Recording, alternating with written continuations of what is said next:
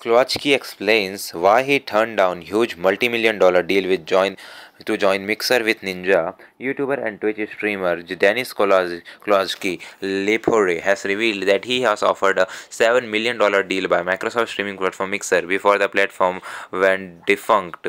That streamer revealed while he was talking about the advantages of streaming on Kick along with Ninja on Team the Tatman stream. The three were collaborating together as they were opening expensive cases in CSGO, and their goal was to open crates worth 10,000 in their latest stream. Cloakzy expressed that he wants to reveal the deal he got, even if these things are usually kept private. Fuck it, I will say the deal I am in. But Ninja assumed was the streamer about to reveal a potential move to Kick. He attempted to stop him from revealing any details about it, but Cloakzy explained he was talking about a deal he was offered years ago. What was the $7 million deal offered to Cloakzy?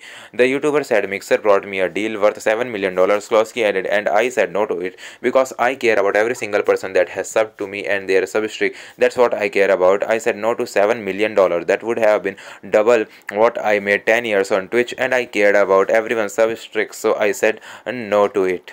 Time started at 2:56:20. Many streamers have been looking for a better opportunity on Twitch. Joined excuses 100 million worth. Now Ninja is streaming on Kick, and with the millionaire becoming under or the deal, Ninja and joined Mixer in a deal estimated worth $10 million. Did route, but when the platform shut down, they both moved back to Twitch.